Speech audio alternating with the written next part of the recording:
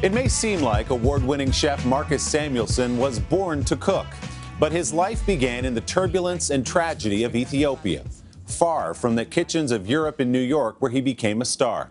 At 24, Samuelsson was named executive chef of the highly regarded New York City restaurant Aquavit. 6 years later, the attacks of September 11th made him rethink his life and ask himself what he was doing to help the city where he lived and worked. Marcus dreamed up a restaurant in Harlem called Red Rooster, a place that reflected the food, the culture, and the history of its community. Marcus and I got together at Ginny's Supper Club downstairs at Red Rooster for a Sunday sit-down. So, Marcus, tell me about the room we're in right now. Yeah. Ginny's calls to mind, the Cotton Club, and some of the old Harlem speakeasies. Red Rooster is where food comes first and music and arts second. Ginny's is where music is first. I didn't feel Red Rooster was complete without this room. I think a lot of people, when they open a restaurant, aren't thinking about community integration. They're thinking about how many covers they can get every night. There is that. But to you, that was really important. You took a survey of where this was, what the people around here might want, where they could work in your restaurant. Why was that part of it important? My dad always said, if you're going to do something great, it's like taking a PhD, and it took him 7 years to get his PhD. So I moved here 7 years before I opened the restaurant.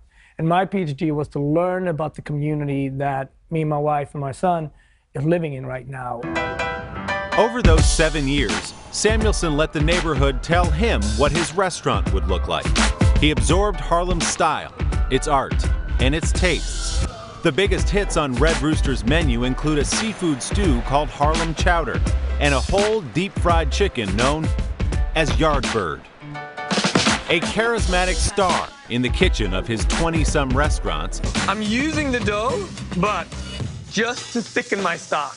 Ooh. What? And a familiar celebrity face on popular TV cooking shows like Top Chef and Chopped. Samuelsson entered an elite culinary club in 2009 when President Obama asked him to be the chef at his administration's first state dinner. Is it nerve-wracking, though, to be back in the kitchen and be like, all right, this is going to the leader of the free world? I did get nervous, and typically I called my mom, actually, and we were walking outside. I was walking outside the Oval Office. I said, Mom, you know, I'm at the White House cooking the dinner for the president. And my mom said to me, listen, you're carrying your dad's name. Do not embarrass the Samuelsson family.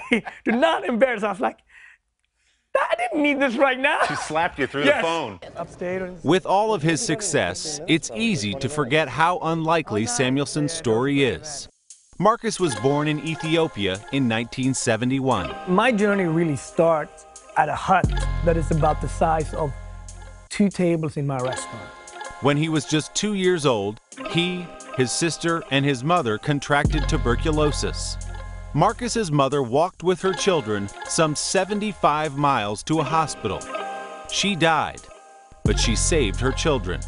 It's something that will never really go away, but, you know, you also got to look at it like we got saved, she sacrificed. During Ethiopia's civil war, Marcus and his sister were separated from his family and later adopted by a Swedish couple named Samuelsson.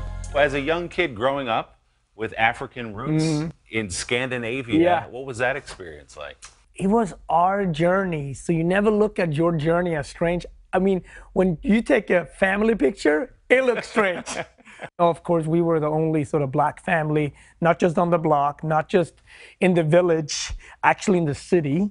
My parents were white, my cousins were Korean, my aunt is Jewish. So I've seen so many different worlds. And I know one thing, people want to feel like they're included. People want to eat well with their friends and family, and people want to sit around the table and just tell stories.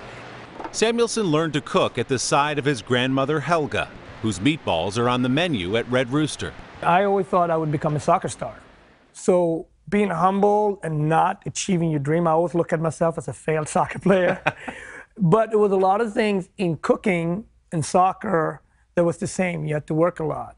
You were with coach or a chef. The work ethic in soccer and the level of community and friends and family you have in soccer, I transported that into the kitchen pretty quickly. And I knew that I could cook because my grandmother gave us that as a gift, truly, or forced us to cook. As a teenager, Marcus set out to cook around the world on a cruise ship. Did you know from that age, this is what I'm doing with my life? The blessings of being a young black kid is that you have to be more focused. You have to be more precise. And my father was on me about this all the time. There's not a lot of room to be number 2 or number 3. Cooking for me, it's not a profession that you pick, the way you pick maybe to become a journalist or a doctor or a police officer. It's a calling. Samuelsson held apprenticeships in the notoriously tough old-school restaurants of Europe. Those European kitchens can be a little unforgiving, is that fair to say? Yes. We all got fish thrown in our face. See, I never connected to racism. It was just tough love. If you messed up, fish came back at you, hot in your face. There was even a plate and a pot and a pan.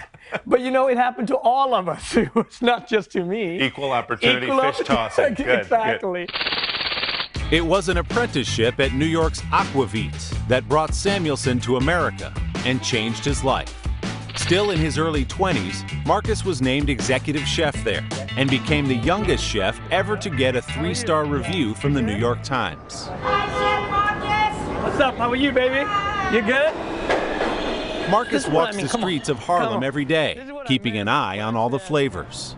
So do you draw inspiration when you come past these places? You know what it is, Willie? The people go in there, they know what to order without even looking at the menu. So I come here to sort of check myself. Oh, I don't want to be compared with these guys, you trust me.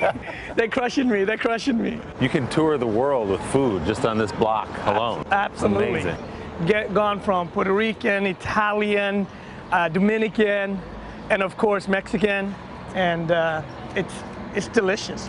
And these are all immigrants telling their story about where they came from and being entrepreneurial with it too. We're now at Taco Mix. I love it. So you've been open for 24 years. We can get more flavorful. Wow, there's so much going on in and here. that makes me happy. Marcus hires from the community and works to train the next generation of chefs. So you're going to show us how this is done? All right, we're going to do it together. Excellent. And not just cook, life skills, truly. A little bourbon.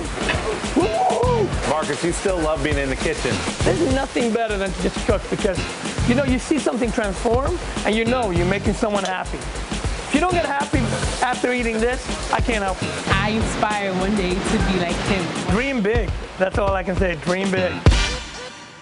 And next for Marcus, he's bringing those Harlem flavors to London, where a Red Rooster will open next month.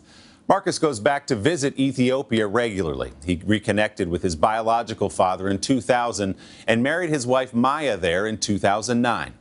To hear Marcus talk about how the attacks of September 11th changed his outlook on life and led him to open a restaurant in Harlem, check out our web extras at today.com/Sunday. Hello, Today fans. Thanks for checking out our YouTube channel. Subscribe by clicking that button down there and click on any of the videos over here to watch the latest interviews, show highlights, and digital exclusives.